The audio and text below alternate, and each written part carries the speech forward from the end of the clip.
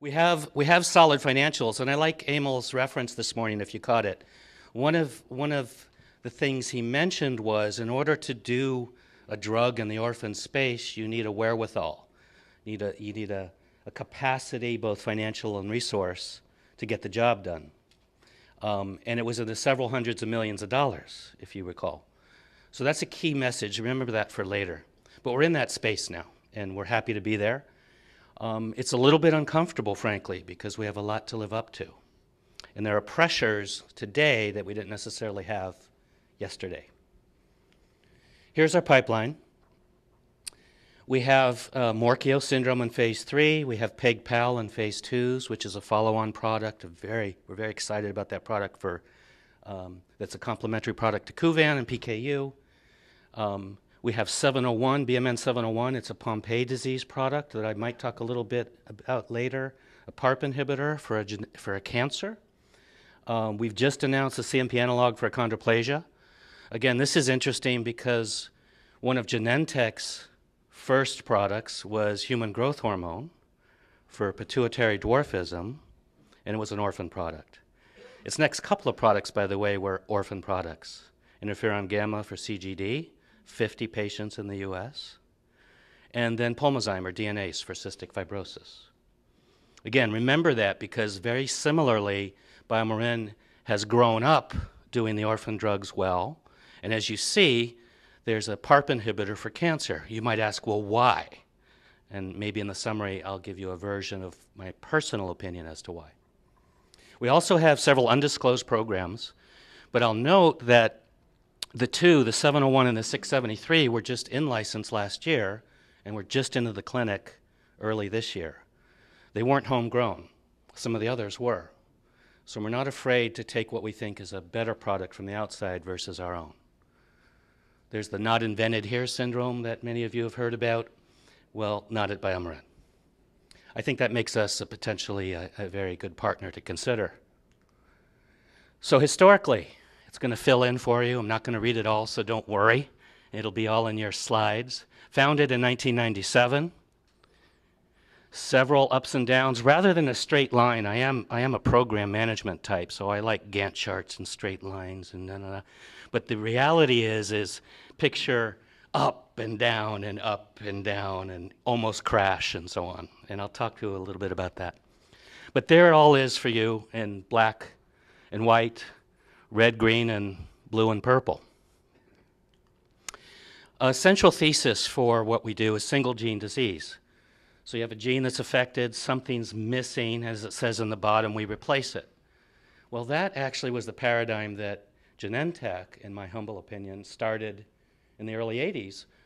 Oh, right about the same time Hatch-Waxman was passed in the US, 1983.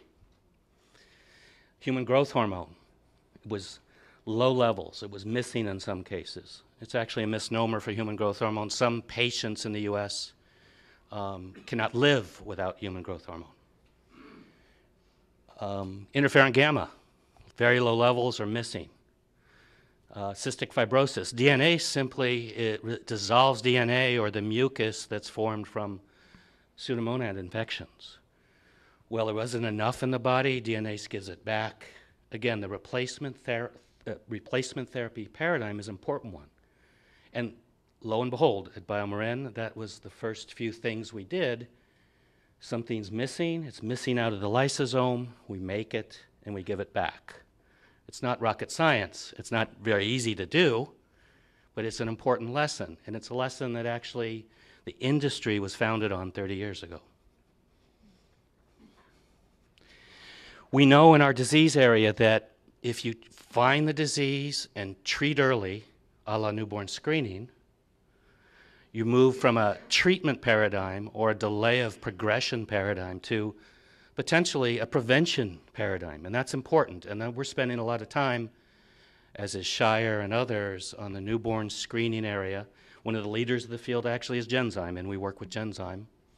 And MPS1 substrate and the test is available at the CDC today and is being used by states and countries around the world to screen for MPS1. So that's another paradigm for the future that I think we should pay attention to. The diseases have their challenges, many of which have been spoken about here today. There's a spectrum of disease. There's the same risks as in larger products, blockbuster products. There's the same expectations. There's no lower bar at the FDA, by the way, for meeting regulatory requirements. And it costs. It may not cost $1.2 billion, but it does cost a lot. And that gets to the health and the resources of the company that's involved.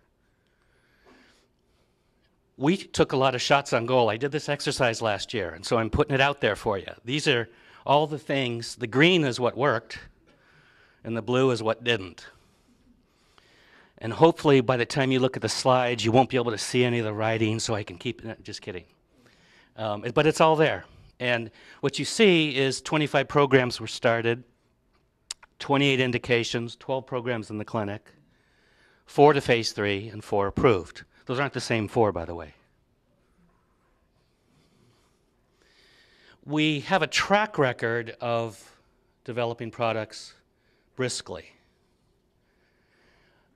Dan Oppenheimer, who's in the audience, he's a VP of Portfolio Strategy and was the team leader for Kuvan, will speak in detail about this tomorrow. So I really urge you to be there for that talk.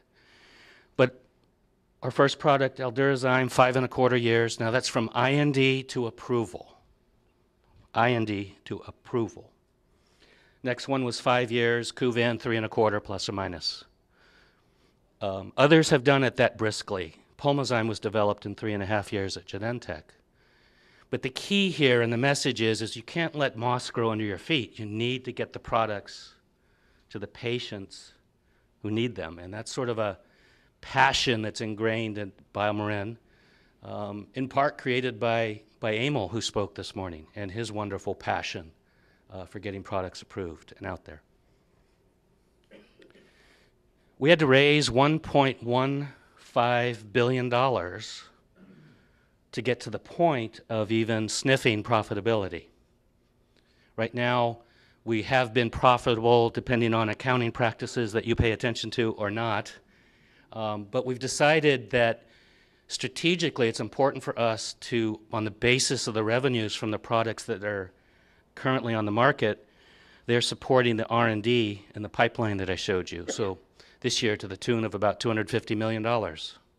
Now that is another point that I'd like to offer for everyone, and it gets to the issue that we struggle with from a confluence of regulatory pressures, Wall Street pressures, patient pressures, our own pressures applied internally. There's going to be a convergence of all of these in the coming years, and I think companies that they're lucky enough to get to our point, and luck is an important aspect of all of what we do, then there's going to be pressures that will even grow in order for us to get to that next point. And the bottom line is you need to have the sustainability to do the development, to have the resources to get these drugs out there. And frankly, it's a struggle for us. There's all kinds of demands that are brought to bear, and it's important to manage those well and create expectations and have that dialogue with all the constituencies, not the least of which is Wall Street. And I spend a fair amount of time doing that, and I can tell you it's not easy.